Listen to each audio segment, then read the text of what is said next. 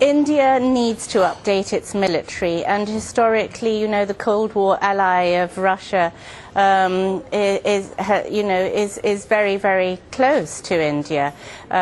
Leaders have visited, and the Indian Navy this week, in fact, announced that it was spending $1.2 billion on a whole bunch of MiG-29s, and the Russian Federation has leased a nuclear sub. So I think India is playing a very diplomatic game.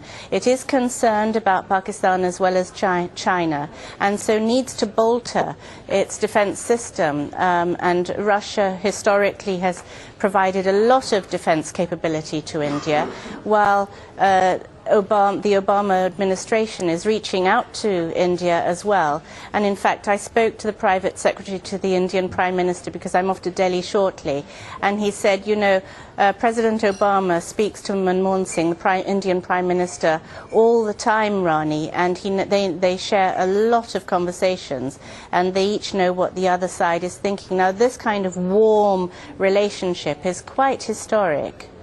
Interesting stuff. Thanks very much indeed for that, and enjoy your trip to Delhi. Rani Singh, South Asia security expert, speaking to us from London there.